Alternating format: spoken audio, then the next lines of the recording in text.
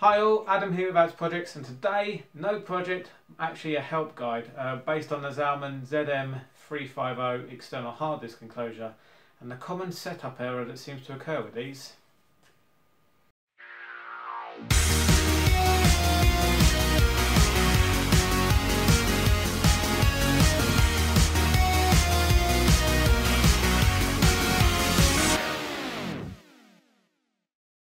So, what is a Zalman Cool Innovations ZM-VE350?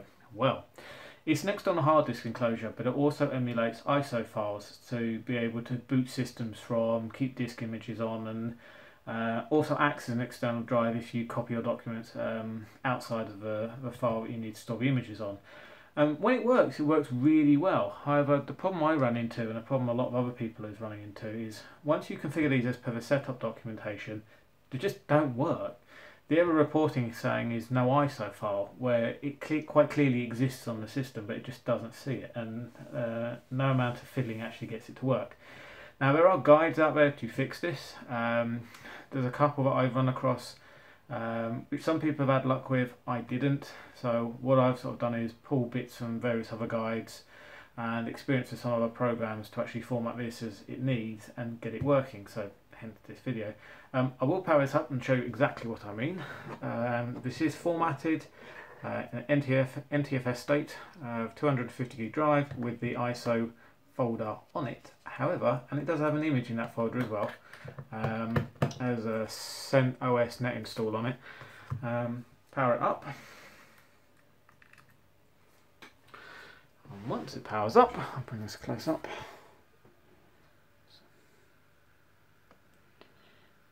No ISO file. So, as I said, pretty common issue. I'm going to jump to screen capture now and actually show you quick steps in actually fixing this. So, let's give that a whirl because I've not done screen capture before. This will be fun. Oh, a little while later, and the screen capture software is installed and working well, which is good because it means I can use this on the channel going forward. Now, one thing I've done is I've opened up the volume, which is the Zalman, just to prove that the net ISO image that I mentioned earlier is in there, which is what can't be found. So we'll get rid of that. What we're going to do first of all is go to the Zalman.com website. Under storage, select your drive, which in this case is a ZM-VE350. Click download firmware. Now this will download the exe in a zip file, which you need to run. So close that. Run this. Now make sure you've plugged your drive in. This will then go through, find your drive, download the image, flash the controller, and job done.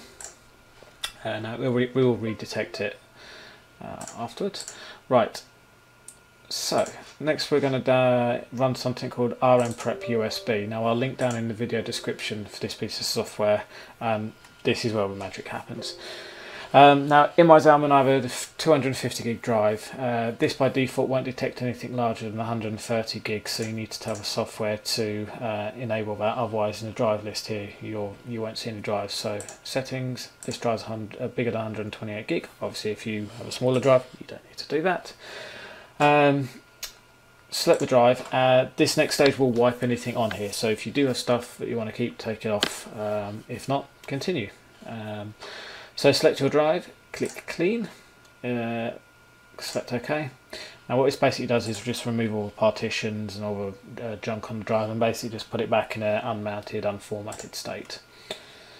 Now this will error in a second purely on the basis that this is a new volume. It was formatted before I brought it in. It's now going to say that it can't find the drive letter, which will happen any second. Right on cue. If it happens to you, just click OK, don't worry about it. Now what you want to do next is select your drive, change the partition size if you need to.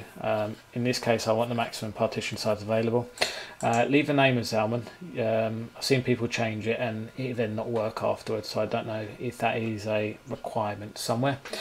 When PEV2 needs to be selected, file system needs to be NTFS, and then click prepare drive. Now again, this is going to warn you that it's going to wipe the drive and so forth. Now this will repartition it, format it at the same time. It'll also or should allocate the next drive letter for it to identify the drive in Windows.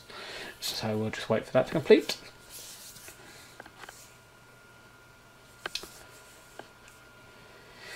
Now that's done, again, no message to say it's completed. However, if you can now close that down, in here you will now notice that you've got your Zalman drive that's available. So in here, recreate your _ISO folder, and then I'm going to copy the Debian.NET image I downloaded previously for this.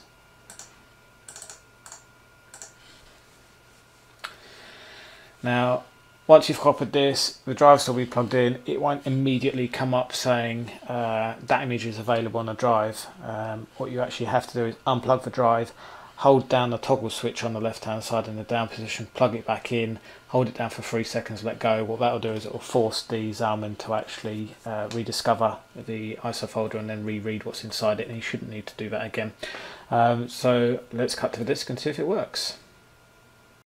Right, so you'll note that it still says no ISO file, which is unsurprising. As I said, you need to actually power this off and hold down the toggle switch for this to work. So, bear with me, I'm just going to move this out of focus, pull the power out, and I'm going to hold down the toggle switch on the left hand side and plug the cable back in.